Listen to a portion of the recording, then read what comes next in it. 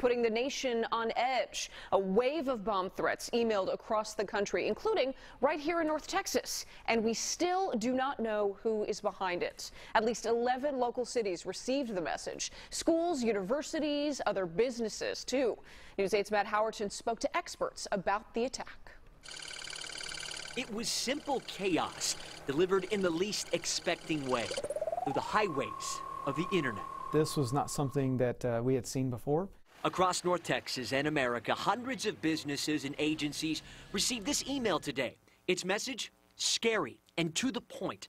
Send us payment via Bitcoin or we'll blow up your building. Some of the 911 calls that we received, these people were panicked. In North Texas alone, at least 54 incidents were reported.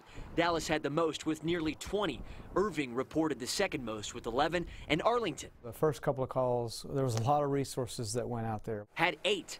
Thankfully, the FBI deemed the emails a hoax, but Lieutenant Chris Cook says the department had to take each one seriously, tying down resources. Still pulls officers away from answering other calls for service or being proactive in patrols. And that's just North Texas. No, this is the first time we actually see something at this scale. Criminologist Alex Del Carmen says to think of the big picture for Americans. There's already speculation that this attack came from overseas. What they're doing is they're paying attention very closely as to how we're responding to that.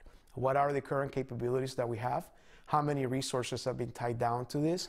What are people vulnerable to? Meaning, copycats may try to do something like this again on a battlefield we can't see.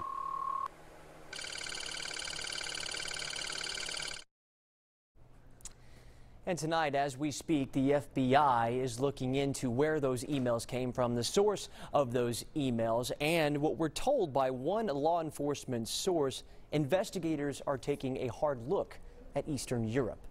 Matt Howerton, Channel 8 News.